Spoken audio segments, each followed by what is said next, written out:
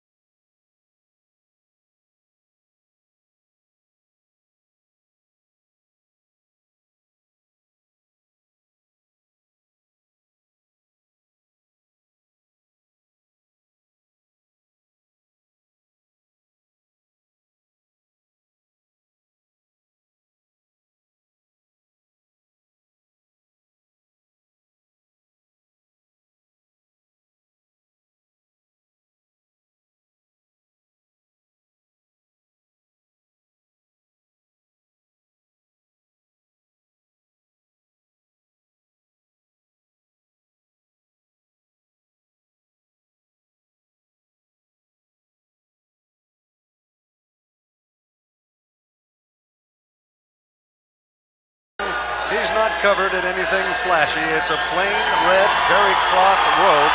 He's chewing bubble gum and blowing bubbles. That Foreman would weigh in at much more than 257. As we look at the tail of the tape, Foreman, older by 15 years, but you wouldn't know it. He is in a second career and he is in a second life. The man thinks young, the man performs like many half his age. Okay, I spoke to both of the fighters in the dressing room. I'm cautioning again, obey my commands at all times. Shake hands and good luck. All right, we're set to start at round number 1 of a scheduled 10-rounder between George Foreman and Jimmy Ellis. This is coming to you from the Reno Sparks Convention Center in Reno, Nevada. And here we go. George Foreman heavily favored in this bout. Some of the sports books not even taking odds. One other, 20-1 in favor of George Foreman. Jimmy Ellis coming out of George, throwing straight rights and left jabs to the body. Well, if anyone had any questions whether Jimmy Ellis would be game or not, he's coming out game. George throws a big left, a hard left to the body of Jimmy Ellis. And you know that all of that 257 pounds is behind each punch. George Foreman's in the red corner, Jimmy Ellis in the blue corner. George is in the orange and purple, Jimmy Ellis in the black and blue. Jimmy throws a wild left that most of it is arm. There's a left to the head of George Foreman as he covers.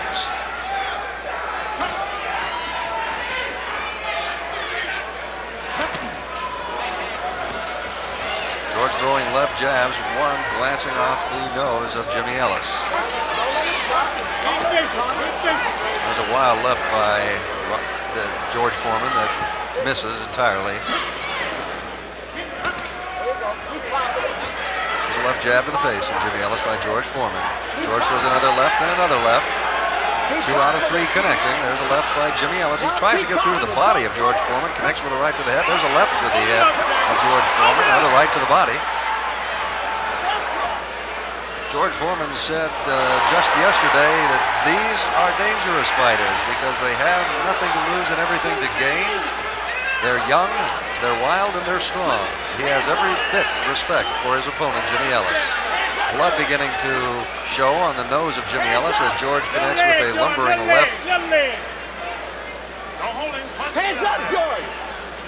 There's a left by Jimmy Ellis that glances to the head of George Foreman. George counters with a left. There's another left. Another left to the face. He tries for that right.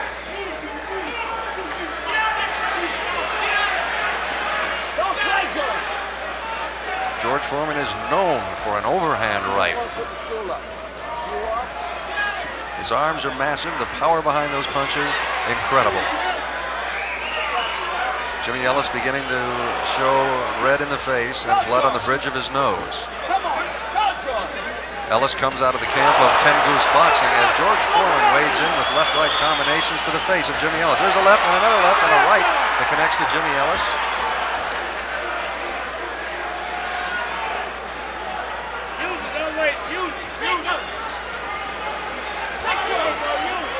Foreman seemingly connecting at will to the face of Jimmy Ellis as we come to the end of round number 1.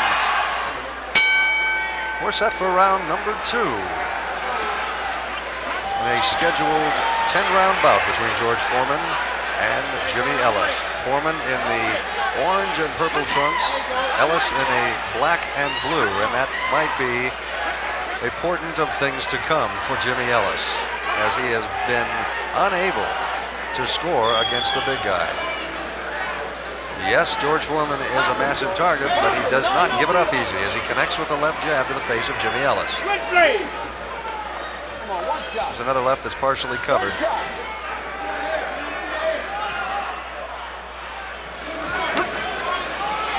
Come on back with it, George. Come on back with it. Get closer. Come on. Like most right-handers, George Foreman will set with the left jab for the big right hand as he goes to the body with the right. Jimmy Ellis counters with a left shot to the head of Foreman and does very little as he covers.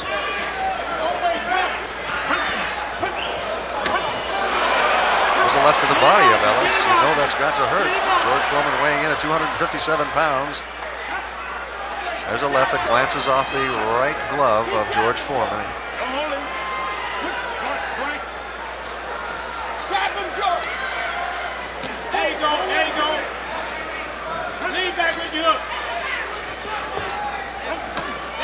Both men exchanging, and that looks like it sent Jimmy Ellis into a land that he didn't want to go so early. Sensing the kill, George Foreman moves in. Jimmy Ellis tries to cover. He is a gamer. There's a left off the head of Jimmy Ellis, whose legs begin to buckle. Foreman knows he has Jimmy Ellis where he wants him.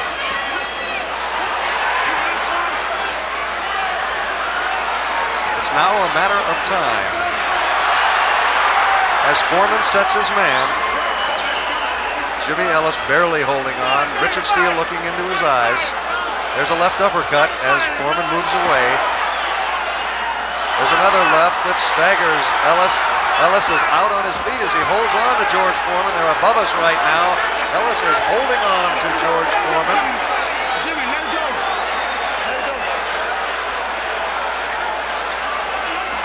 There is a right to the chin of Jimmy Ellis, yet he is game. He still stands on. There's another combination that sends him reeling against the ropes. There's a left to the head, a right to the head, and Richard Steele comes between them, but only briefly.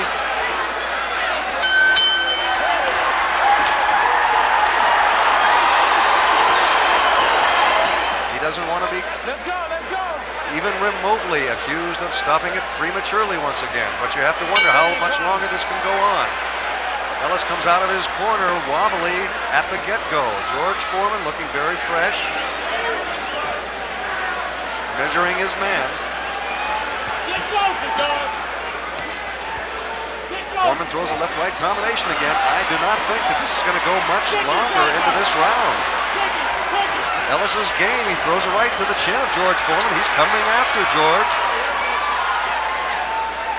His left hand gets stuck in the ring. George hits him with a left jab to the chin. There's a left that misses, a left that hits him on the face.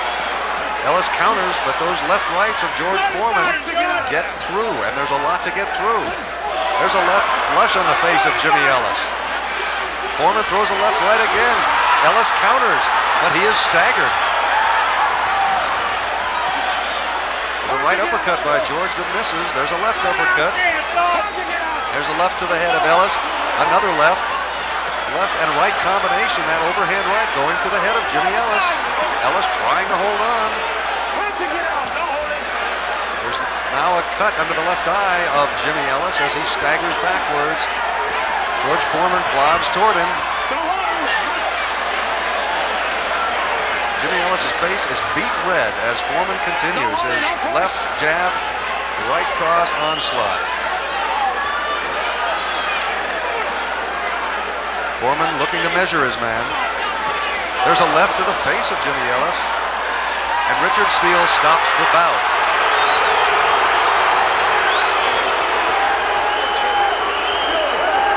It's hard to question Richard Steele's stoppage of the fight. Look at that right by George Foreman as he connects to the head of Jimmy Ellis. Ellis is game, but every one of those punches of Foreman's are connecting. Ellis has very little defense against a 257-pound George Foreman, who now is 70-3 with 66 knockouts.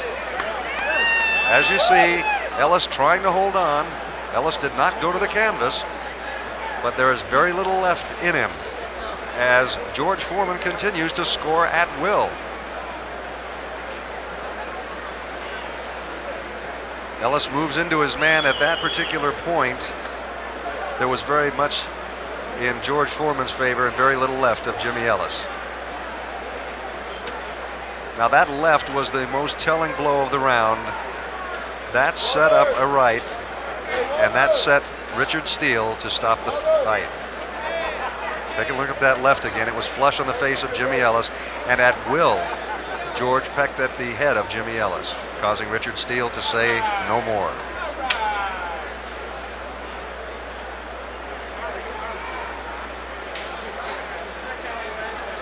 George Foreman smiles at Angelo Dundee.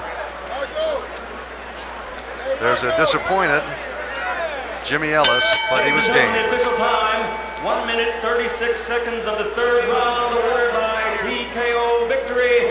The march goes on, ladies and gentlemen, for the winner by TKO, Big George Foreman.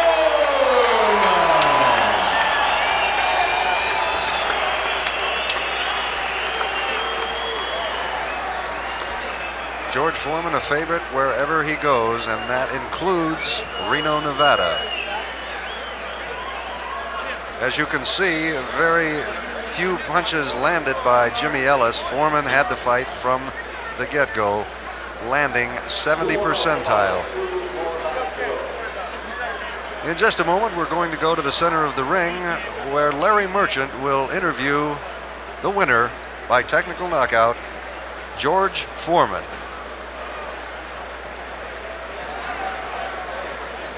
With the once and perhaps future king, George Foreman. All right, George, were you feeling sorry for him there in the second round? Did you let up? Well, you know, I told you earlier in the dressing room, when a guy comes to George Foreman, it makes me a boxer. I hit him with a lot of hard shots and it kind of hurt. He must have been a hell of a football player. A heavenly of a football player, that's for certain. So you're saying that you really did carry him a little bit, maybe out of respect for the fact that he was trying so hard. And I thought he was going to fall, and I let him loose for a moment. I said, he's not going to last long. The next thing I know, he started hitting me back. The guy's got a chin like a piece of stone. He clipped you a few times. Any of them sting? Yeah, he hit me with a good right hand that really hurt, and the left hook in the side that's still hurting right now. So the guy was a good puncher. I don't know who told me he wasn't anything. You see how you can believe everything? Now I'm hurting on my left right side, and I got hit with a right hand. I'm in bad shape, but I'm going to make it. What are the plans? We're going to take a look at the end there. Would you describe it for us? Well, right now, just trying to find him with a hook and get it over with because he's taking the hardest shots I've hit. And I think he's going to fall now. Don't hit him. Don't hit him. He's going to fall. But watch this. He comes back and starts hitting me. You just can't.